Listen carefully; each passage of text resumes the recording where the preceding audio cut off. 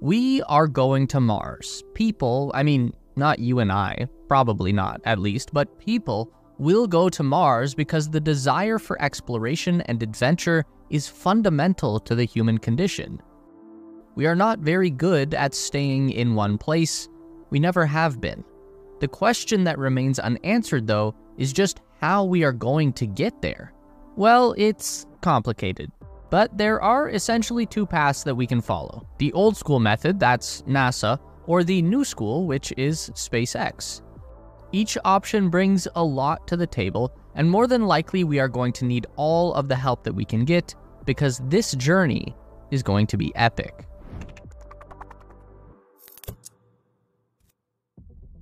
The first step in the process of reaching Mars is a big one. We have to establish an advanced and permanent presence on the moon. It might not seem like a big difference, but going from the moon to Mars will be a lot easier than going from Earth to Mars directly. The Earth's gravity and dense atmosphere make it a nice place to live, but these factors also put a hard limit on how much stuff we can launch into space at one time. The moon presents neither of these problems. It's going to be much more difficult to sustain life up there, but if we can figure it out, then the moon becomes an ideal spaceport, a gateway to the solar system. And this is the long-term goal of NASA's Artemis program. They're not just going back to the moon to plant another flag and stick it to the communists again. I mean, they are, but they're gonna do other stuff after that. The Artemis missions 4 through 10 are going to be all about learning to live on the moon. That means in situ resource utilization, finding their own water and oxygen, using the rocks and metals already present on the moon to start building a new infrastructure. And at the same time, NASA and their partners will be creating the Lunar Gateway Space Station, a deep space outpost on a new frontier. As NASA establishes their human presence on the moon and in cislunar space, they will be simultaneously expanding their robotic presence on Mars. That means new rovers for sure, but the most exciting prospect for the next 10 years is the large-scale deployment of flying machines on Mars. With the widely successful first test of the Ingenuity drone over the past year, we've now confirmed that we can fly helicopters on Mars. This opens up a whole new potential for exploration and sample collection on the Red Planet. NASA even has a plan to deploy an autonomous space station to Mars orbit, acting as a more permanent way station, not just for missions going to Mars, but also for the return trips. A big part of the next phase of Martian research is going to be sample return missions. That's the essence of NASA's Moon to Mars plan.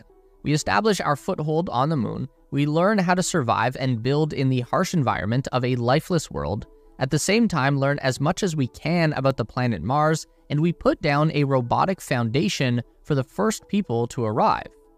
This is something that only NASA, with their global team of partner space agencies from Europe, Japan, India, and Canada, can reasonably accomplish.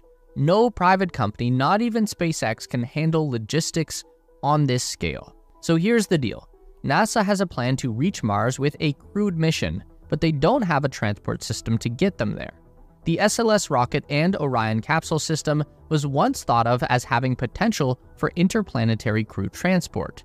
But due to cost and difficulties associated with producing the flight hardware, NASA has rolled back their plans for SLS to only servicing Artemis moon missions.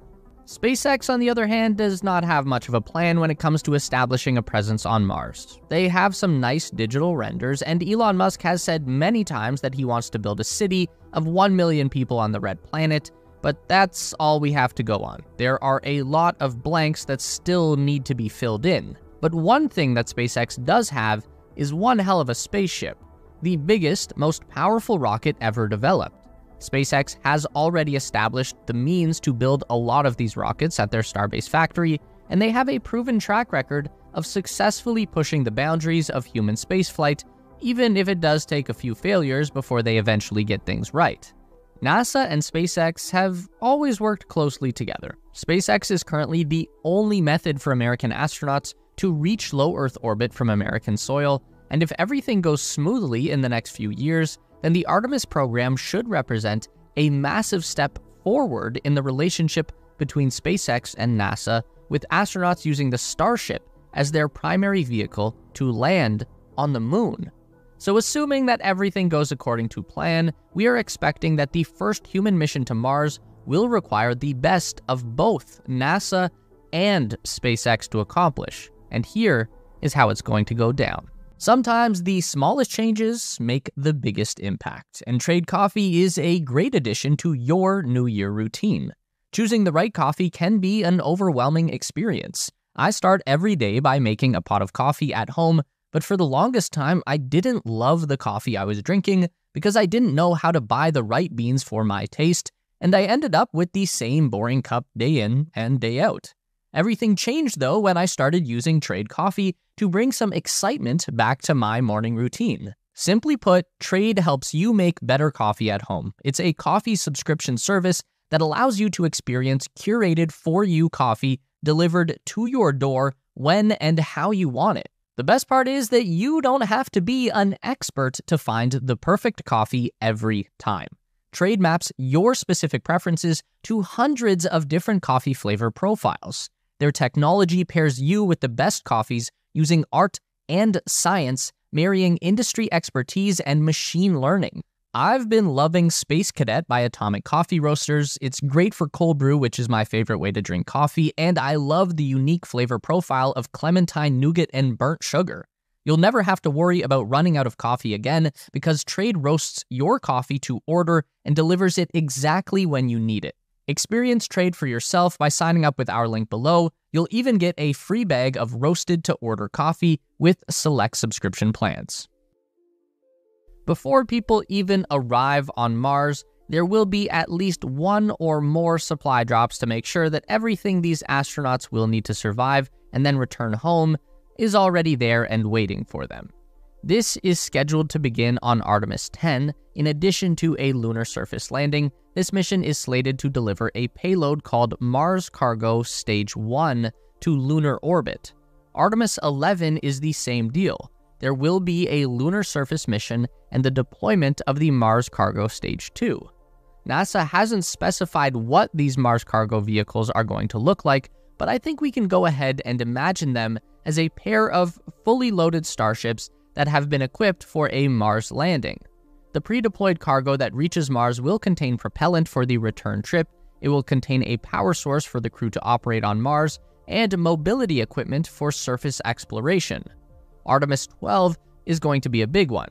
This is when the Mars 1 human lander with surface subsystems and the Transit HAB Mars ship will be delivered to the Gateway Station. During this time frame, the Gateway will have a crew of 4 operating for 134 days at a time. NASA plans to use the Gateway Station in orbit around the Moon as the send-off point for the crewed mission to Mars.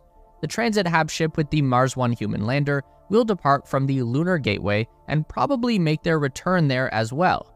Again, NASA doesn't have any specific details about what either of these vehicles would look like, and as far as we know right now, NASA has no plans to build them. So again, we are going to imagine the Starship taking over this position.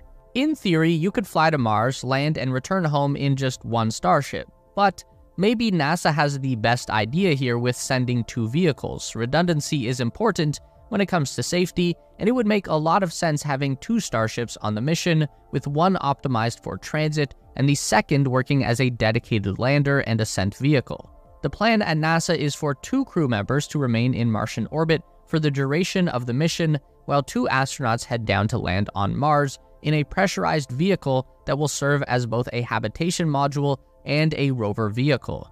The idea is that this will be their home for 30 days on the Martian surface and will support their science and exploration operations. It is important that the habitat double as a transportation vehicle because even in the reduced gravity of Mars, it will take time for the crew to recondition their bodies after months of zero-gravity spaceflight. It will probably be a few days before the crew have regained the strength to be able to put on their spacesuits and walk on the surface of Mars. So it makes a lot of sense that the habitation module doubles as a rover so that they can get straight into their exploration mission without missing a beat. Now, this part of the plan is a bit more difficult to apply in a Starship landing scenario because the vehicle is so tall and the crew compartment is so far off the ground, but I'm sure some very smart people at SpaceX are going to be able to work this out. It's not even the most difficult aspect of the trip.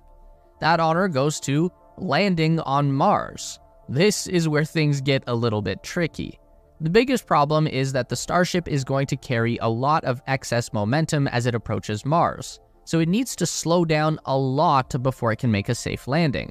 The problem with slowing down in space is that it requires propulsion, and propulsion requires fuel, and fuel is a precious resource on a deep space mission. Unfortunately, there is a limit on how much fuel you can bring with you while still having enough space for the crew and their necessities of life. Luckily, there is one additional force that can help to slow down a spaceship without having to burn any propellant. That is called drag. The Starship is designed to fly both in the vacuum of space and through the atmosphere of a planet, even an atmosphere as thin as Mars, and the ship can use aerodynamic resistance to slow down before firing up the engines for a landing burn. This is going to be a wild ride. The first thing that the Starship needs to do is dive deep into the Martian atmosphere at a very steep angle of attack. The density of air at the surface of Mars is less than 1% of what we know on Earth at sea level, so to catch any meaningful amount of resistance, the Starship has to get down close to the ground as quickly as possible. One likely way to accomplish this is to have the ship actually flip upside down as it enters the Martian atmosphere so that the heat shield is facing up and the nose is pointed down. This way, the aerodynamic force from the upper atmosphere will push the ship into a steeper angle of attack towards the surface. Once it gets down into the atmosphere, this ship is going to maneuver into a position where it is basically flying sideways with the belly of the rocket catching as much aerodynamic drag as possible. It's going to be on a flight path that is essentially running parallel to the surface at a low altitude where the atmosphere is the most dense. And then at the last possible second, before the ship crashes into the ground, the Raptor engines are going to relight for a final landing burn that will kill off all the excess velocity and bring the ship down for a soft landing on Mars.